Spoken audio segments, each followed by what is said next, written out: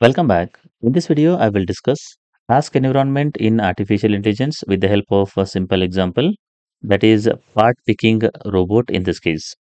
Task environment in artificial intelligence is defined using four components, that is PEAS, where P stands for performance, E stands for environment, A stands for actuators, and A stands for sensors in this case. Now we will consider part picking robot and then we will understand these four components of task environment in artificial intelligence. This is how the part picking robot will look like. There is a belt. On the top of this belt, the different parts will come. They will be moving from one end to other end, and in between there will be some set of robots with arm attached to these robots, and there will be some set of sensors. So what these robots will do is they will pick that item or the part, and then they will place those items or the parts in a correct bin. So that is what the task of these robots over here. Now we will discuss the four components of task environment with respect to part picking robot here. The first component is performance in this case. That is percentage of parts in bins. That is how many number of parts were correctly placed in the different bins. So that is what the performance measure in this case.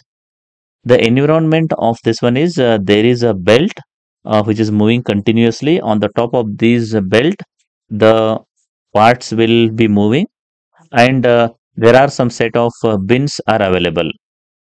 The third component of task environment is the actuator. So in this case, you can see here there is a arm that is also called as the joint arm, and there is a kind of hand here. So what these actuators will do is whenever a part comes below that actuator, they will sense it, and based on the part they will pick and they will put that part into different bins here. So that is the task of actuators in this case. The last component of task environment is sensors. In this case, the cameras are required so that these actuators or the agent will sense or see the part. Based on that particular image, they will decide what kind of part is this, and then they will use the joint angle sensor to select that particular part, and then that will be placed into different bins here. So cameras and joint angle sensors are required so that they can see the part, and they can sense what kind of part is this. With the help of joint arm and hand, that particular part will be placed into different bins here, and the belt is moving continuously. On the top of that, the parts are coming. How many number of parts were correctly placed in different bins? That is nothing but a performance here.